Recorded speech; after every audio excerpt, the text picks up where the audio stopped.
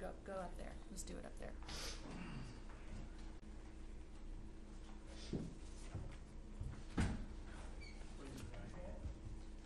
So we're offering testimony about against the truth or try not to know the truth. All right, state your name for the record. My name is Katherine, Katherine Olsen, Olsen. Okay, and do you have something written that you'd like to read to the court? I do. Go ahead.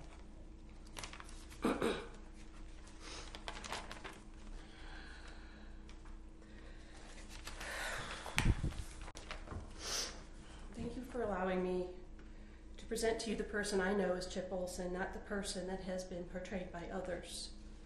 A few months before we got married, I watched him break down for the first time. His Dalmatian, Huey, who he had had from a puppy, had to be euthanized due to tumors in his stomach. Huey was with Chip during his father's cancer and death and during his divorce from his first wife. That dog had been his lifeline, and his loss devastated Chip for months, if not years. He has always bonded tightly to the dogs we've had over the years. The two of us foster dogs for a local rescue group, but had to stop because Chip would get too attached to the ones that we took in.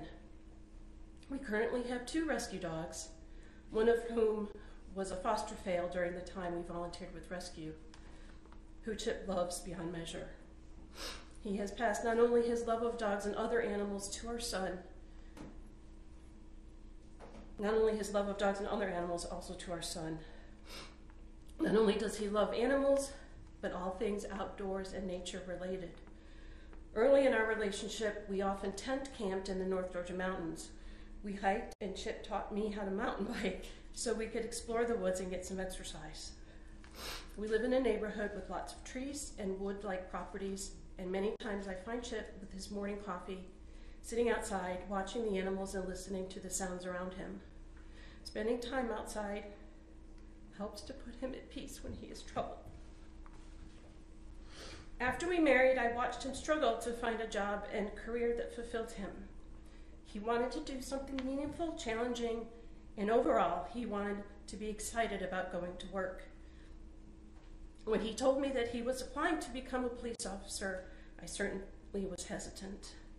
I knew nothing about what being a police officer entailed and had no idea what to expect.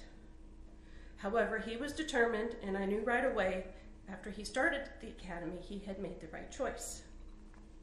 5 days a week for 6 months, he would come home from a long day of classes, instruction, and physical exercise and study for the next day or exam. It certainly isn't something that every 45-year-old is cut out to do. Many of our family members came to Atlanta to celebrate his graduation, as they were and are extremely proud of what he accomplished. One aspect of being with DeKalb Police that I didn't know right away is that officers ride alone. They don't have partners like they do on TV and in the movies. This made me even more concerned for his safety. Each and every day when he left for work, I knew that he could be put in situations with people looking to hurt him just because he was a police officer. He often worked accidents on busy roads and highways, and all it would take is for one distracted driver, and he could have been seriously injured or killed.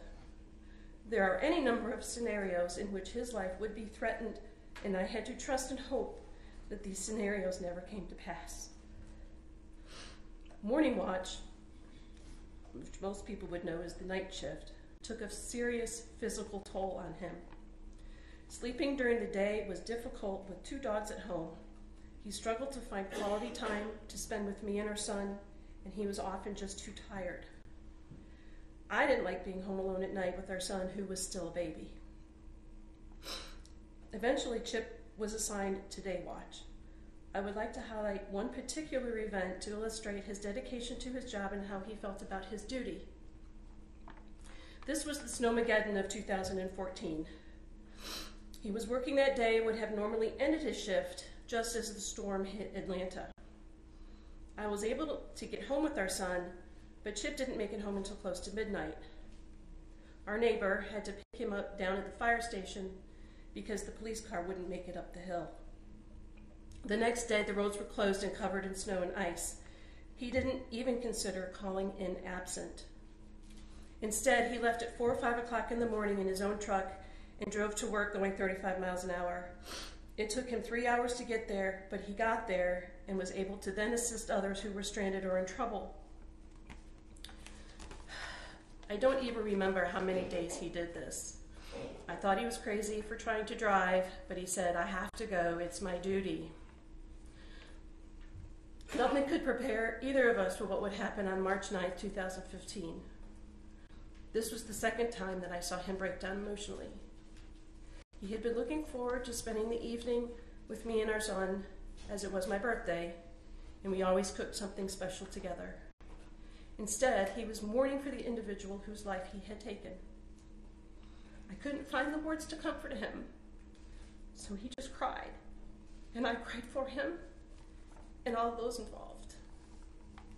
It is painful when someone you love is hurting, and I felt and still feel helpless at times.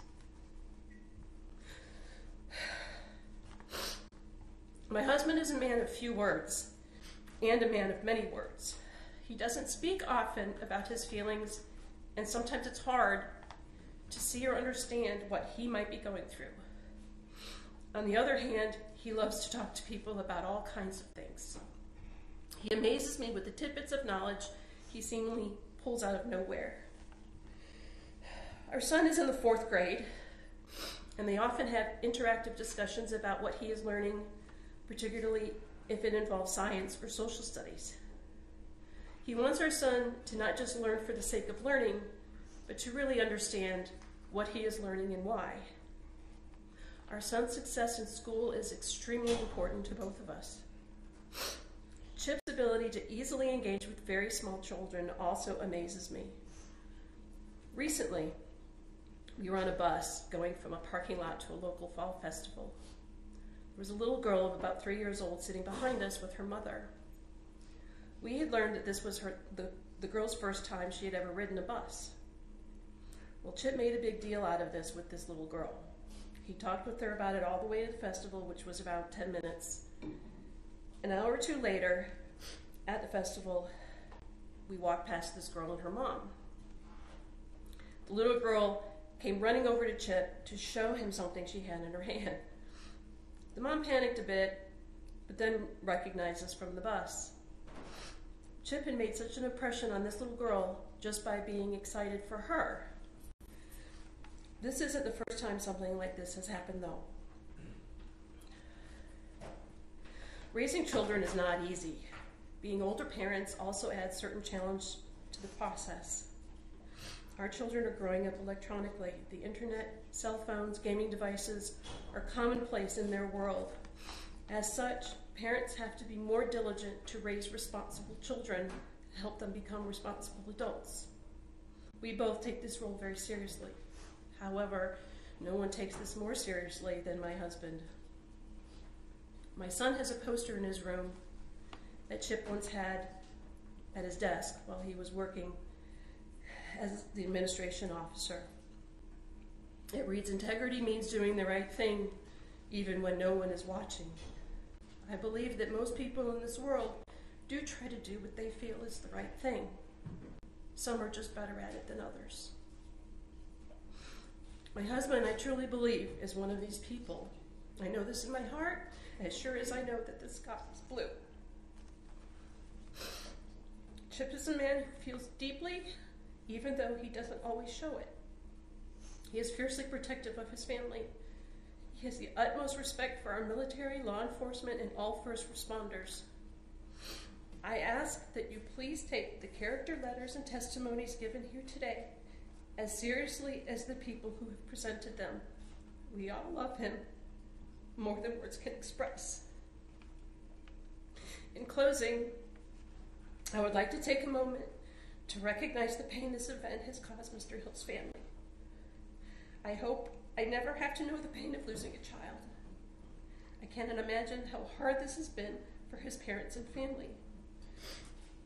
Both Chip and I are sympathetic to what the Hill family has endured these last few years. Thank you again for